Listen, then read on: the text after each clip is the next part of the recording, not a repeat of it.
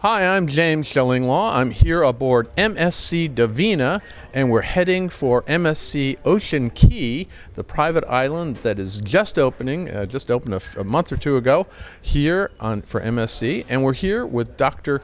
Owen O'Shea. Now, why is a doctor on board? Well, I'm not sick, I tell you that much, but we are heading there for a very special reason. We're going to find out all about that and more on Insider Travel Report.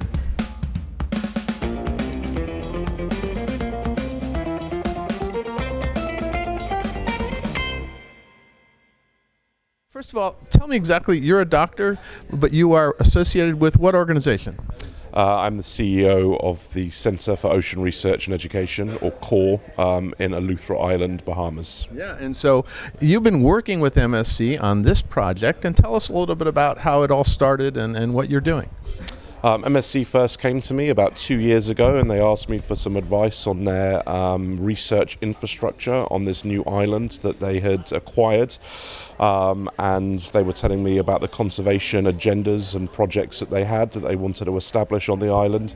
And slowly, one sort of consultation turned into another, and now I'm pretty much running the shark research on the island, and I act as a scientific advisor to the MSC Foundation board as well. Yeah, so you are a specialist in sharks and I think rays as well, right? That's correct, yeah. Stingrays came first, and a stingray is a flat shark. They're all the same kind of thing, so it's a natural union. Now, what exactly you're trying to do with Ocean Cay? I mean, you're trying to increase the population of sharks and rays, or what is your goal with this project? That's a good question. Sharks are actually protected in the Bahamas. They have been since 2011, so there's no commercial fishing for sharks or artisanal fishing for sharks in the Bahamas. So we're not trying to restore shark populations. What we're trying to do is understand the role of Ocean Cay in the lives of sharks. Which sharks are in the waters around Ocean Cay? How do they use that space? How do they interact with the environment? So we have done multiple surveys all around the island looking for other fishes as well as sharks and rays, really with a view to understand how we can better manage the shark populations around the island, particularly considering the volume of people that are going to be visiting the island each week. And the next phase of this research is to establish a long-term experiment that's going to last for about 8 years. And on the island, despite the fact that all the MSC guests are going, right? Absolutely, yeah. We're going to be tracking sharks around the island for the next several years so we can get a better idea and a higher resolution on the way these animals rely on the island and the habitat surrounding it. Now, just to be clear, I don't have to worry about sharks when I go swimming in the island, right? Absolutely not, no. There are sharks in all the world's oceans. In the Bahamas, as I said, they are protected, so this is a place where people come to see sharks. But at Ocean Cay, we're going to be fine. Now, will guests have an opportunity to maybe see some shark at some point and interact a little bit more, or what? Or at least understand what you're doing, right? Absolutely. It's a lottery, really.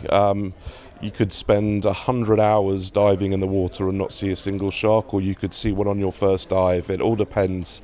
There are so many variables and factors that determine how these animals use space. So it would be very difficult for me to predict whether people will see sharks.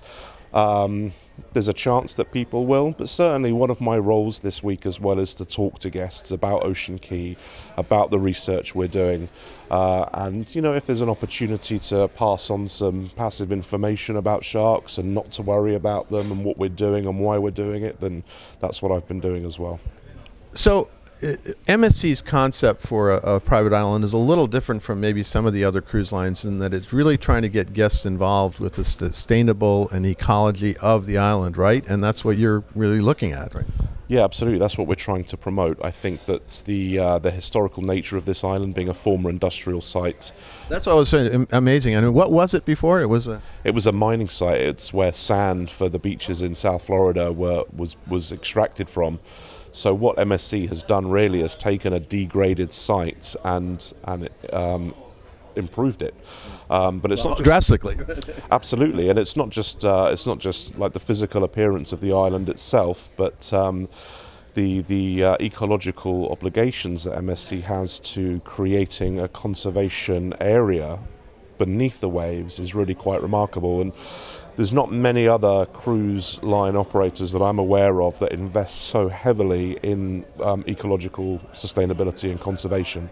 And I think that the potential to educate and communicate an awareness of our footprint is unparalleled, considering the demographic and the volumes of people that are going to be seeing this island. So they can have a great time on the island, but also get to understand a little bit about the ecology, sustainability of shark, of rays, and I think they're making a big effort in coral preservation as well. Yeah, absolutely. Everything in the marine environment ties together. So the sharks are related to the corals, to the seagrasses, but the coral research is really quite interesting because historically coral has undergone some drastic changes in the Caribbean region. And sort of is rapidly, disintegrating in some areas, right? Absolutely, and I think some of the work that MSC are investing in and the new collaborations that we're involving ourselves in is to take species of coral that have already demonstrated a resilience to certain environmental stressors, propagate those corals, grow them in a nursery, and then outplant them on these reefs. And what this is going to do is it's going to create habitat for fishes, it's going to create healthy, strong coral reefs again around Ocean Cay.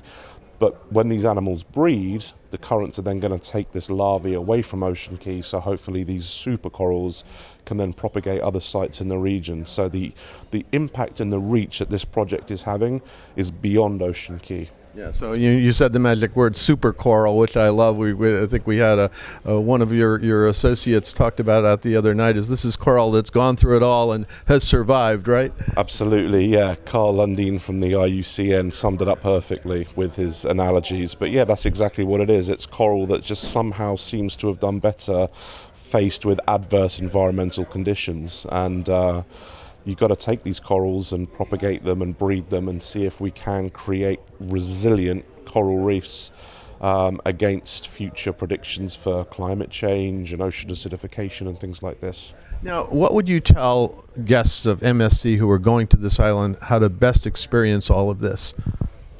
That's a really good question. Get in the water, see for yourself, don't be afraid, do something new, put on a mask, ask questions.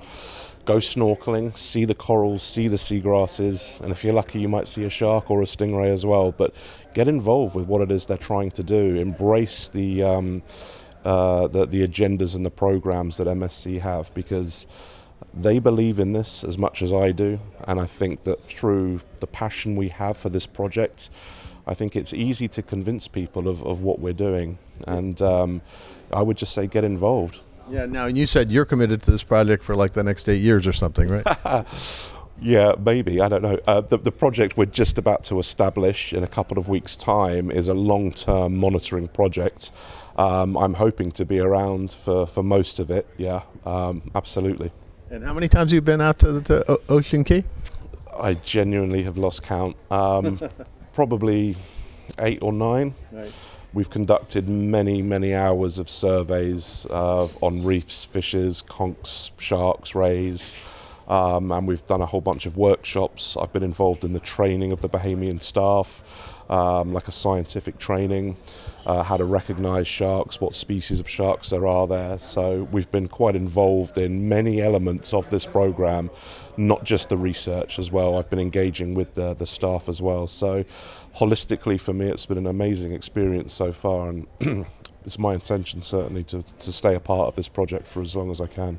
Well, fantastic. Well, Owen, thank you very much for taking the time to explain this amazing project that MSC is putting through in this Ocean Cay island. It's a lot more than a private island.